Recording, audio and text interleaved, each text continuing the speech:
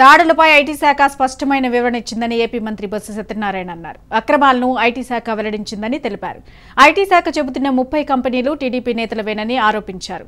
6 రోజుల సోదాల్లో 2 లక్షలు మాత్రమే సీజ్ చేస్తారా అని టీడీపీ నేతల్ని బొత్స ప్రశ్నించారు.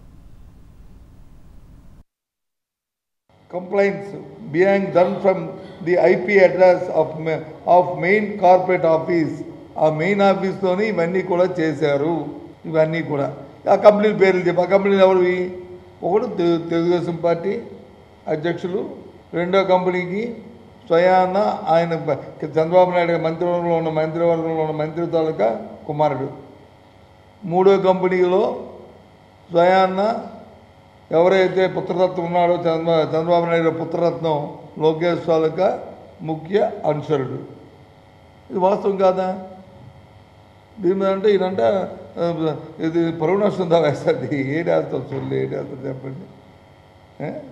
ఎవరి మీద వేస్తావు? ఏది వేస్తే భయపడి పారిపోయి ఎక్కడెక్కడో ఏ గడ్డుబాంబులో లేకపోతే ఏ పుట్లలో దొక్కకుండా అనుకున్నావా? అమ్మమ్మ దొరికిపోతే ఏమైపోతాయి? ఏం మాట్లాడతారు అసలు? ఎంతెందుకు?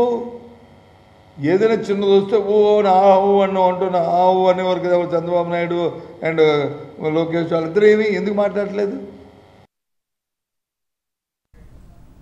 ఏపీ మాజీ ముఖ్యమంత్రి నారా చంద్రబాబు మాజీ వ్యక్తిగత కార్యదర్శి పెంజాల శ్రీనివాస్ ఇంట్లో ఇటీవల జరిగిన ఐటీ దాడులు తీవ్ర సంచలనం సృష్టించాయి. ఈ దాడిలో 2,000 కోట్ల రూపాయల విలువైన ఆస్తులు బయటపడ్డాయన్న వార్తలు కలకలం రేపాయి. 5 రోజుల పాటు దాడులు జరగడం తెలుగు రాష్ట్రాల్లో పెను సంచలనమైంది. అయితే ఈ దాడులపై ఆదాయ పన్ను శాఖ తయారు చేసిన పంచనామా నివేదికలోని కొన్ని విషయాలు తాజాగా వెలుగులోకి వచ్చాయి.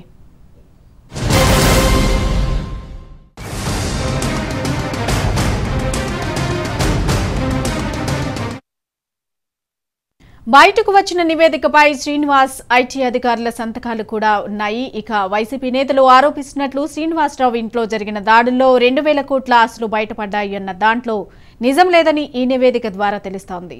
కేవలం 2.63 లక్షల నగదును 12 తులాల బంగారు ఆభరణాలను మాత్రమే లభ్యమైనట్లుగా పంచనామా నివేదికలో ఐటీ పేర్కొంది. సోదాల సందర్భంగా లభ్యమైన బంగారు ఆభరణాలను సీజ్ చేయలేదని అధికారులు పేర్కొన్నారు.